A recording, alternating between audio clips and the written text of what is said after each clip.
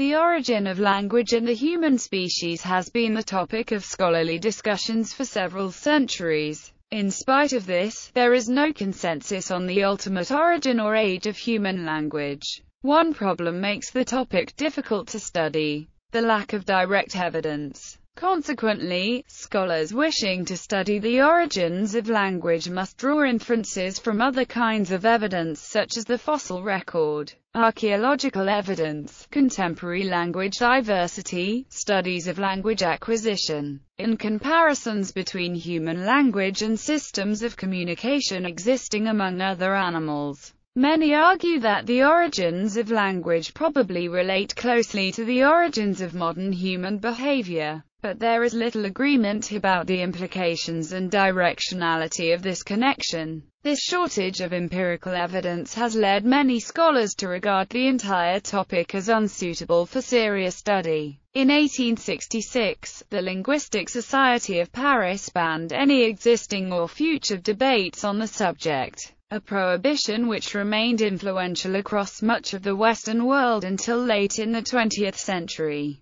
Today, there are numerous hypotheses about how, why, when, and where language might have emerged. Despite this, there is scarcely more agreement today than 100 years ago, when Charles Darwin's theory of evolution by natural selection provoked a rash of armchair speculations on the topic. Since the early 1990s, however, a number of linguists, archaeologists, psychologists, anthropologists, and others have attempted to address with new methods what some consider the hardest problem in science: approaches. One can subdivide approaches to the origin of language according to some underlying assumptions. Continuity theories build on the idea that language exhibits so much complexity that one cannot imagine it simply appearing from nothing in its final form. Therefore it must have evolved from earlier pre-linguistic systems among our primate ancestors.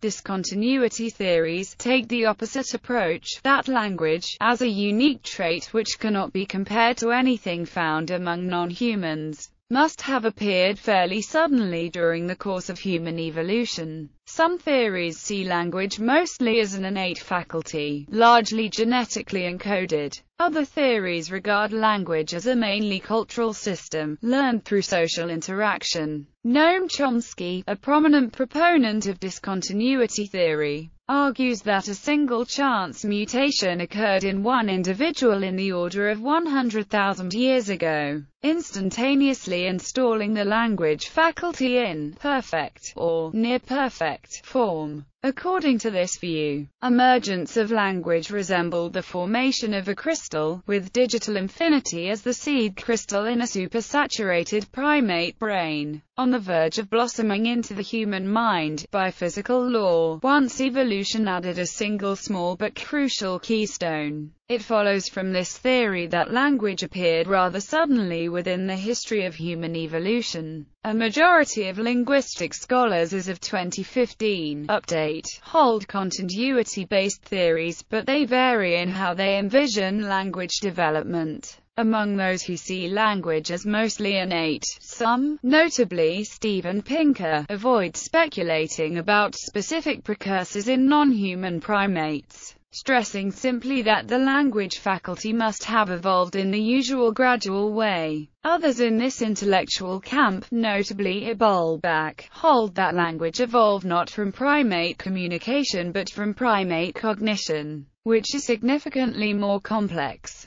Those who see language as a socially learned tool of communication, such as Michael T. Marzello, see it developing from the cognitively controlled aspects of primate communication, these being mostly gestural as opposed to vocal. Where vocal precursors are concerned, many continuity theorists envisage language evolving from early human capacities for song, transcending the continuity versus discontinuity divide. Some scholars view the emergence of language as the consequence of some kind of social transformation that, by generating unprecedented levels of public trust, liberated a genetic potential for linguistic creativity that had previously lain dormant. Ritual, speech coevolution theory, exemplifies this approach. Scholars in this intellectual camp point to the fact that even chimpanzees and bonobos have latent symbolic capacities that they rarely, if ever, use in the wild. Objecting to the sudden mutation idea, these authors argue that even if a chance mutation were to install a language organ in an evolving bipedal primate, it would be adaptively useless under all known primate social conditions. A very specific social structure, one capable of upholding unusually high levels of public accountability and trust, must have evolved before or concurrently with language to make reliance on cheap signals an evolutionarily stable strategy. Because the emergence of language lies so far back in human prehistory, the relevant developments have left no direct historical traces, neither can comparable processes be observed today. Despite this, the emergence of new sign languages in modern times, Nicaraguan Sign Language, for example, may potentially offer insights into the developmental stages and creative processes necessarily involved. Another approach inspects early human fossils, looking for traces of physical adaptation to language use. In some cases, when the DNA of extinct humans can be recovered, the presence or absence of supposedly language-relevant genes, FOXP2, for example, may prove informative. Another approach, this time archaeological, involves invoking symbolic behavior that may leave an archaeological trace, such as mining and modifying ochre pigments for body painting, while developing theoretical arguments to justify inferences from symbolism in general to language in particular. The time range for the evolution of language or its anatomical prerequisites extends, at least in principle, from the phylogenetic divergence of Homo from Pan to the emergence of full behavioral modernity some 150,000 years ago. Few dispute that Australopithecus probably lacked vocal communication significantly more sophisticated than that of great apes in general. But scholarly opinions vary as to the development since the appearance of Homo some 2.5 million years ago. Some scholars assume the development of primitive language-like systems as early as Homo habilis, while others place the development of symbolic communication only with Homo erectus or with Homo heidelbergensis and the development of language proper with Homo sapiens, currently estimated at less than 200,000 years ago.